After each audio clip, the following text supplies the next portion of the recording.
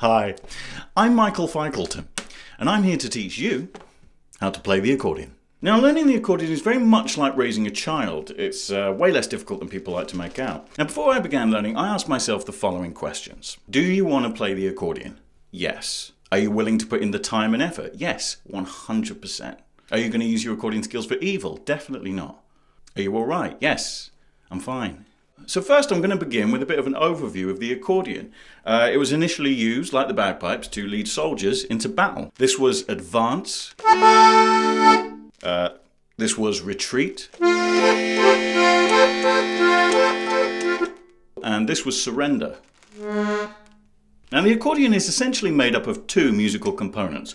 The first is this, which is called the strap. And the second is the larger piece here, which is called the accordion. Oh, hang on, these things are only a minute, aren't they? Oh, okay, this is G. Oh no, wait, that's A.